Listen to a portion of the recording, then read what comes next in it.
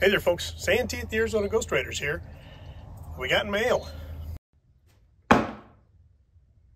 Hey Santee, can you do a video on the cowboy Nat Love? Joshua Barnett. Nat Love, oh yeah. Yeah, we can do that.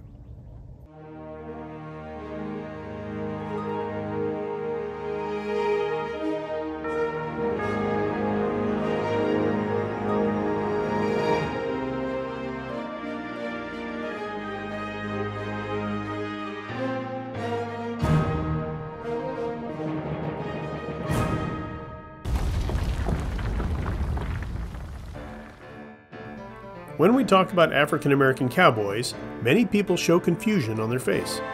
Maybe because Hollywood westerns don't actually show their sheer numbers in the Old West properly. The first outfit this week's subject was hired on had a bunch of black cowboys. Let's investigate. Nat Love was born on a plantation in Davidson County, Tennessee in June of 1854. At the end of the Civil War, he and his family rented a cabin and some land from their previous master and struggled to make ends meet.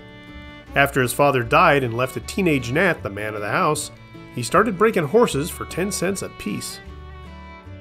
At age 15, he struck out to find his own way and got a job as a cowboy with an outfit heading back to Texas after a cattle drive. Their home ranch was owned by the Duvall family, and they nicknamed him Red River Dick. Don't worry, that unfortunate nickname would change later on. Nat stayed with them until 1872 and then was hired on at the Gallinger Ranch in Arizona for more pay. There he excelled as a brand reader, which kept him busy traveling up to 100 miles a day on horseback.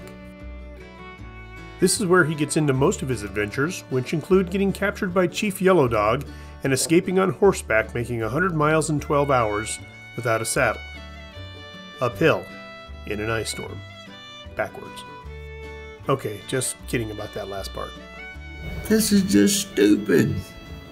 Now, most of this information comes from Nat Love's own words in his autobiography called, and prepare yourself for this, The Life and Adventures of Nat Love, better known in the cattle country as Deadwood Dick by himself, a true history of slavery days, life on the great cattle ranges and on the plains of the wild woolly west, based on facts and personal experiences of the author.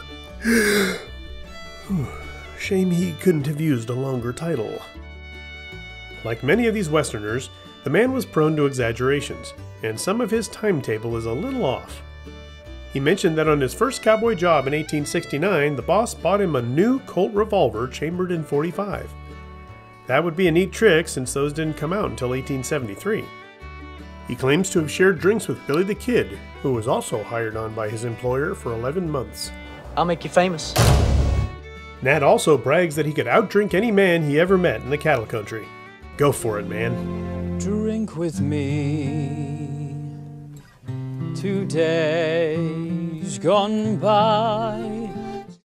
After his cowboying career, Nat ended up in Denver, Colorado, where he was a Pullman porter for the railroad. Years later, he moved to Los Angeles, where he wrote that autobiography we mentioned. Nat Love passed away in 1921. Probably as a result of writing that long title years prior.